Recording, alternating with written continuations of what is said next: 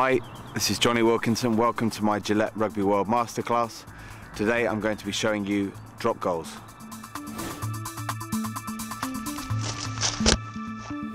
Drop goals. Step one.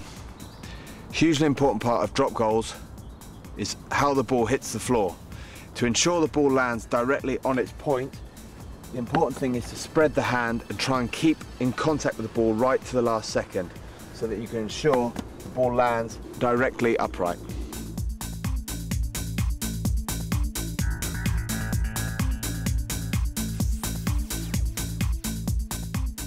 Once the ball has been dropped, it's important to make contact with the ball as soon as it hits the floor.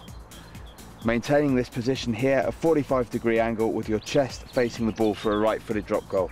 This puts you in a strong position for striking the ball and maintaining good balance and maximum power.